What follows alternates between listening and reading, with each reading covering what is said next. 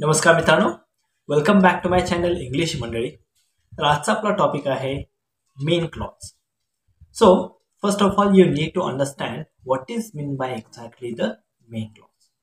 We have very simple definition of it, that is the main clause which has its own subject and predicate and its own complete meaning.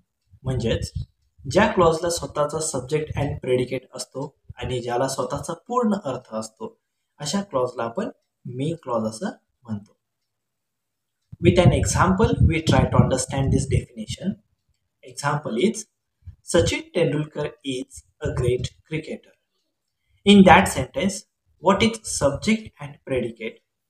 Subject is Sachin Tendulkar and predicate is a great cricketer. म्हणजेच या पूर्ण सेंटेन्सला स्वतःचा subject आणि predicate आहे.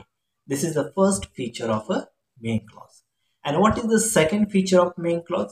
That it has its own complete meaning. Once again, see this example.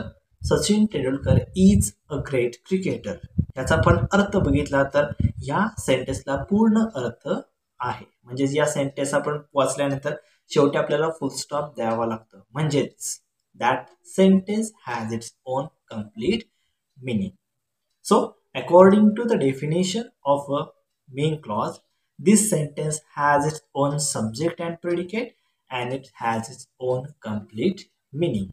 That's why this sentence is an example of a main clause. I hope you understand.